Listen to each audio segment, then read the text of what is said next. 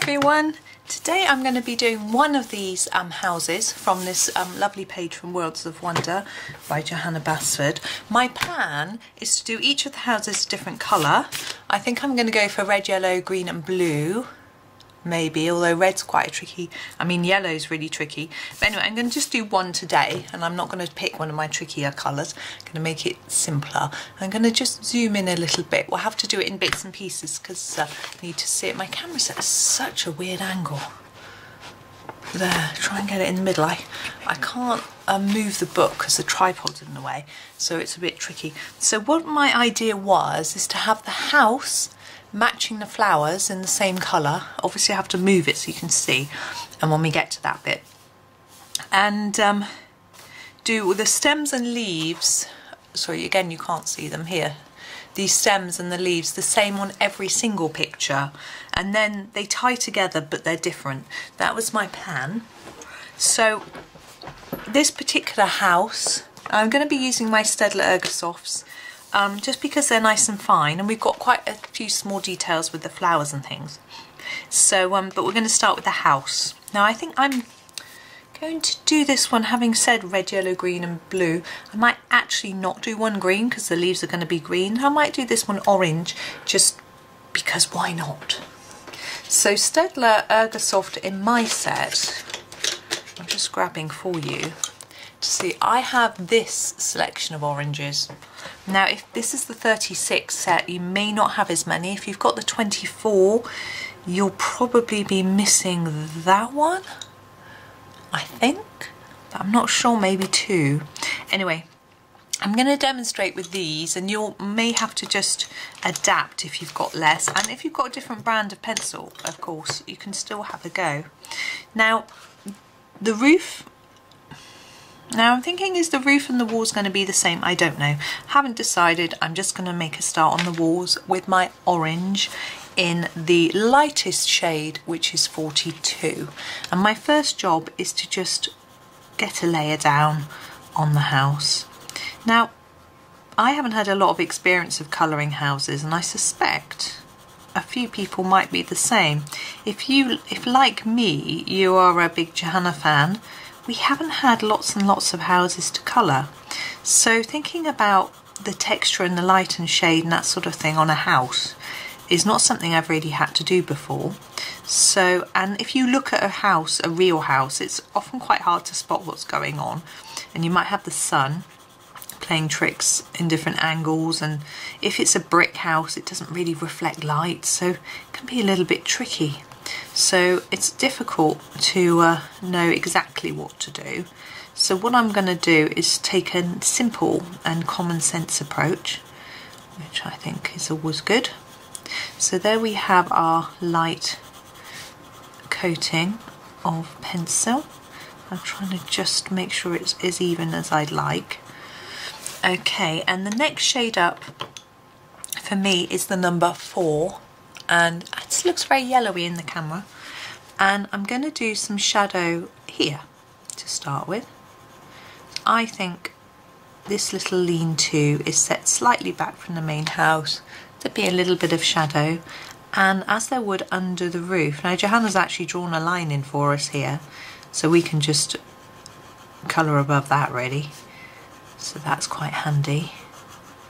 Now the other places that I often think need a little bit is under the windows. Although there's no windowsills drawn in, normally we'd have a windowsill of sorts, so we'll just pop some shadow in there.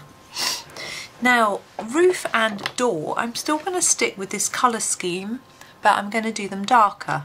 So this is my next darkest, which is 24, and I'm going to go, I'm just checking you can still see, of course you can, the whole of the house is in shot. Do the roof. Again, like I did with the house, it's just a gentle even layer.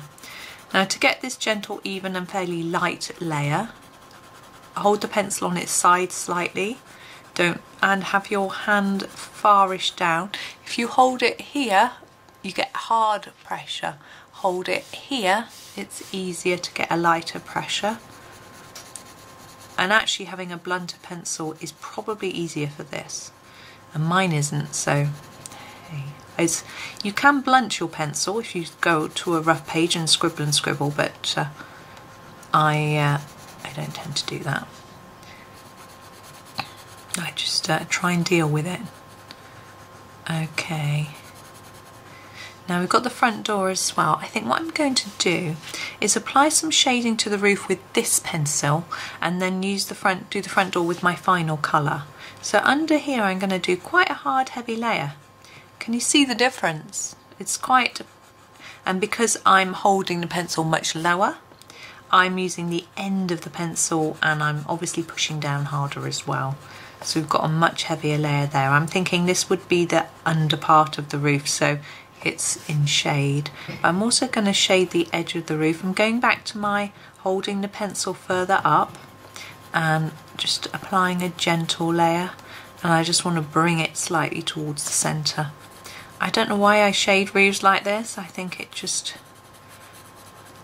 I don't know. I don't know if they look like this really. I haven't really observed lots of roofs. I need to go into my son's attic bedroom and look across the rooftops, don't I? Now here we need quite a definite line to match the one we've got down here. There we go. Now, oh gosh, I have to wipe my nose, sorry. Oh dear. Now last I'm going to use the number 2, which is my darkest orange. It's almost a red, but not quite. And again, I'm doing quite a light layer, just to start with, because I'm not sure what I'm going to do with this. I think I'm going to make it a little bit darker here. And then just bring that in, make it look a little bit shiny. There we go. Now windows, before we move on, we've got windows. Now, I've got different ways of doing windows. I'm trying to think which way. I think we'll do grey windows for this one, as if they're just reflecting the light. I will grab the number 80. Now, diagonal. Colour across on a diagonal. And you can leave gaps and it looks like there's white light reflecting off the window. It might be tricky for you to see, but you can emphasise these white gaps with the gel pen. And I'll show you in a minute. I didn't get any on those little ones anyway. I'm not sure if this gel pen's going to show up. I think I'm going to go with the, oops, my 08. And just draw a few odd stripes across. It shows up more on a bigger window, especially one with the things in. But there we go, get a sort of stripy effect, which hopefully looks like the light's reflecting off the glass. Now we haven't done the chimney. I'm going to do it the same as the main colour of the house, which you may remember was 42. Now, often I make the chimney a little rounded on a house, but this one looks really square. I'm just going to leave it like that so it looks quite square. Some chimneys are square. Now we need to deal with our flowers. We've got a few here, and then we've got a lot above the house. I want them all to look the same and using the same oranges we've used in the house, but in a different way. So not all of the same oranges either. The centres, we've got the centres. I think I'm going to do the centres light, so I'm going to use number 42 to do this one, and I'm going to press hard at the bottom and get lighter up towards the top. Like that. Now what can you see up here? I'm going to move my book so you can hopefully see the higher flowers. That's it. And do the same with this one.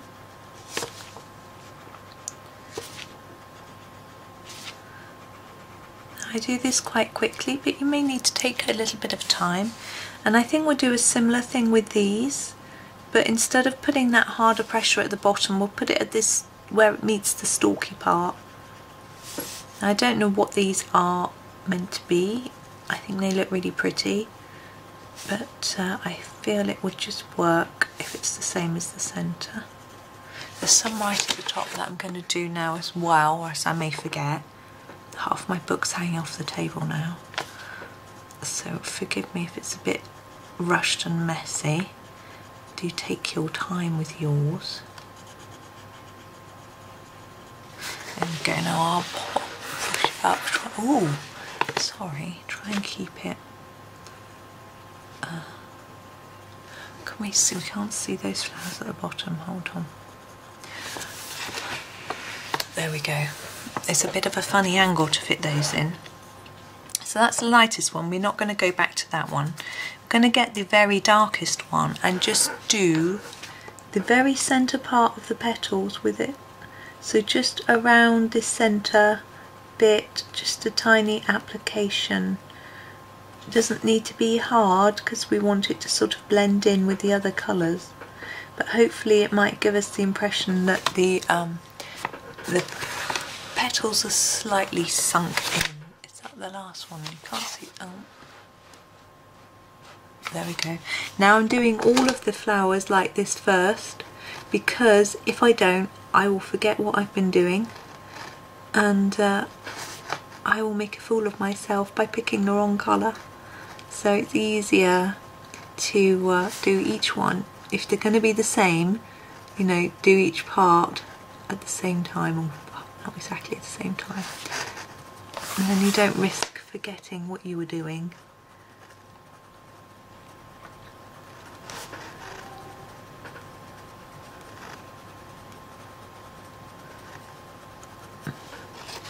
That's all of those. And now, as you may have guessed, I'm going to go down to the slightly lighter orange, which is the 24, and I'm going to take this out a little further. I'm going to actually cover it over with this colour and then draw the colour out towards the tip, but I'm still going to leave some blank because we've got a last colour to go in there.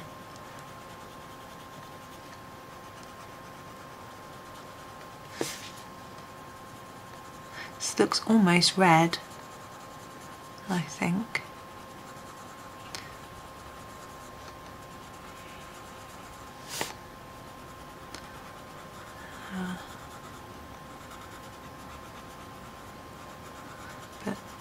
It's quite, I find it rather mesmerising and relaxing colouring petals like this. When they're all the same and you're doing the same thing over and over. I know some people can find it gets a bit repetitive, but we've only got 6-7 flowers here, so it's not a biggie.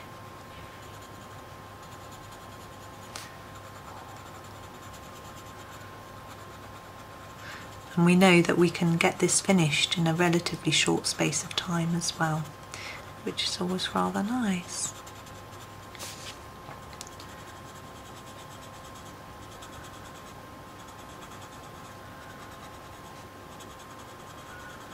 So just finishing this one, and then, whoop, getting that strange angle again. I'm sorry, it's because my book hits my tripod. Oh, it's a horn beeping outside. It made me jump. Not that badly, luckily. You don't want to jump when you've got a pencil in your hand. Well, worse a pen, I suppose.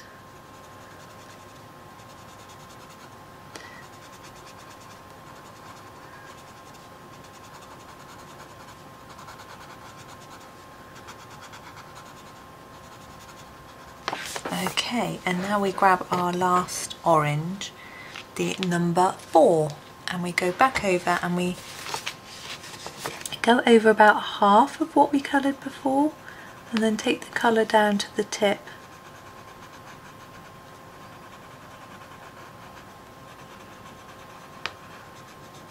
Now if you wish, you can go over this again with more layers to make the graduation of colour more defined, but I purposely want mine quite light.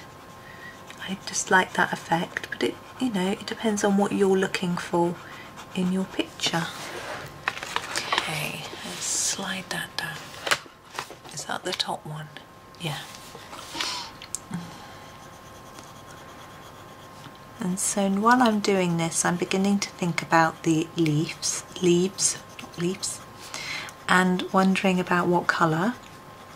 Obviously I have already decided they're going to be green, so I don't mean what colour as such, I mean what shade of green is going to work, because it's not only got to work with this orange, it's got to work with the other colours of the other houses. And I am thinking I quite like one blue, the one next to this one, I think these flowers look really pretty in blue. The one the other side looks like it should be yellow, I think. I'm not sure, I probably could do with a pink one though. So we've got quite a range of colours. I may change my mind, of course. So we need to think about what's going to work with all those colours. So I'm thinking with the sort of olivey greens, the more yellowy greens, they would go well with this and with yellows, but I'm not so sure they go that well with blue. We've got the bluey greens, which go with blue and purple really well, but I don't think they really go with these. So I'm thinking we probably want a mid-green tone. I haven't done the centre of that last flower, which I'm just going to do, or if I have, but it's so faint. I want to just add a little bit more colour to it. There we go. So I'm thinking mid-greens. So in the Ergosoft, we've got these two, oops, and they are the number 52 and the number 50, and although this one's quite pale, it isn't bluey or yellowy, it's very much just green, and so that's why I've chosen that one. Now I'm going to start with the 52 and do the stalks or stem. So I'm just going to, this top part is quite narrow, so I'm going to put a gentle shade up. You can't see the top bit. There we go. My idea is to try and make it a little bit darker on the edges and where it meets the flowers, but on the smaller parts I'll probably just end up darkening the whole thing. But as we get down, it might be more effective. Now I'm not going to use my lighter green on this bit. I need to try and find a way for you to see the bottom of this. Hang on a minute. Bear with me, it might go a bit funny for a minute.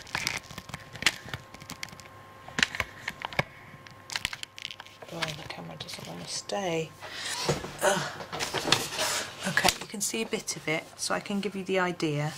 Now under the house is like a little bit of wooden framework. It's so wonky. No, I can't, hang on. It blocks my light though. Okay, sorry, that's the best I can do. And I think we'll do that in a minute. I'll do the top two leaves so you can see what I'm doing with the leaves. So a hard layer here and then less towards the tip. And then we're going to go over the end part with the number 50 to just blend it all together and have a lighter tip. Now I'm going to zoom out so you can see it better. I think you can almost now see it to the bottom, and I'll talk you through the stem. So this wooden framework, as I say, this middle bit is stem. So I'm going, as I did with the top bit, it's just a light layer of this darker green. And then we're going to come back and do the edges like I did before on the top. So a harder amount of colour along the edges.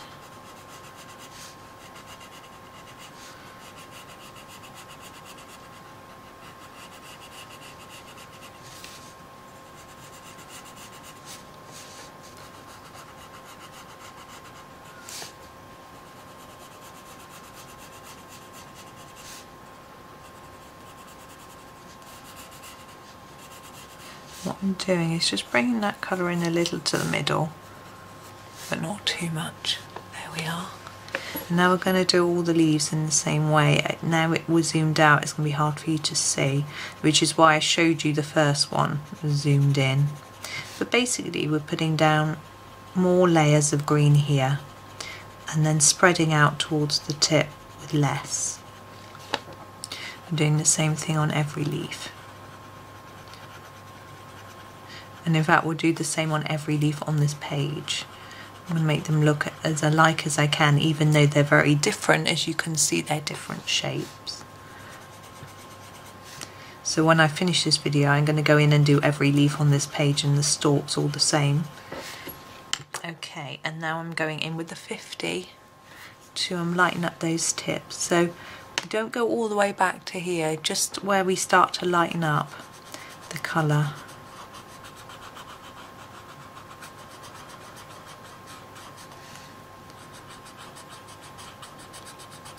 And these Ergosoft, I understand, ooh, I just snapped it. I understand may have been going up in price a little bit. In the UK that is, I'm not really sure why or whether that is right. I haven't looked lately, but they are a rather good pencil for the money. But if they've gone up massively, that might not necessarily be right any longer. I don't know. Now I'm going to zoom back in a little so we can do this little platform under the house. Now I was thinking that I might just do it green like the plant, but it looks, there's one on every house and they all look the same, so I'm thinking we could just do it so that they're all the same and they're made of wood, because I think a bit of plant isn't going to support that house, is it? So I'm going to grab 2 of my browns. I'm going to start with this more orangey brown, which is number 73, and I'm going to just put a layer across all of the wood.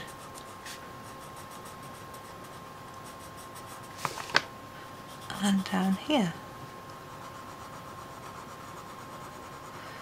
But to make it more wood-like, we're going to bring in the darker colour, and I'm going to do a light layer over the top of the whole of this.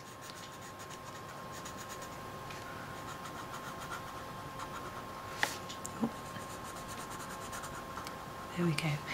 And do some little lines, if I can get them to show up, because wood has a little wood grainy pattern in it, and it just gives it that little extra touch. So that's that one done. Now what I'm going to do is I'm going to go ahead and do the wood and platform and the stems and leaves on all the others, and then I shall make a little video showing you how to colour the flowers and houses on the other 3. I may join that together as one, or I may do them separately, it just depends how long it takes. But because you now know how I'm colouring these few bits, I'm not going to do it again because it's boring for you. You know what to do, so you can get on and do that as well if you want before the next video comes along. But I hope that was helpful. I do hope you enjoyed it, and happy colouring.